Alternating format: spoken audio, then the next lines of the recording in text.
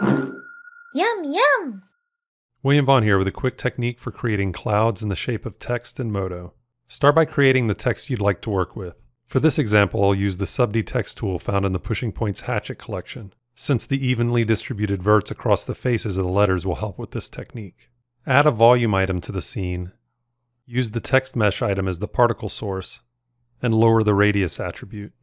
To reduce the number of particles generated, select the text item and use the Vertex Merge tool to reduce the number of verts on the mesh. Once you're happy with the number of verts, hide the mesh layer.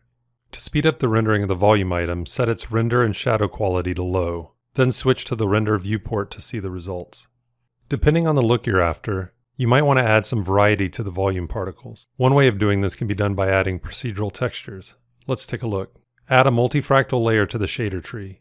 Increase its scale, and then change its layer effect to volumetric density. There are many options you can take advantage of to produce a variety of results, such as the density gradient and the density gradient's input attribute.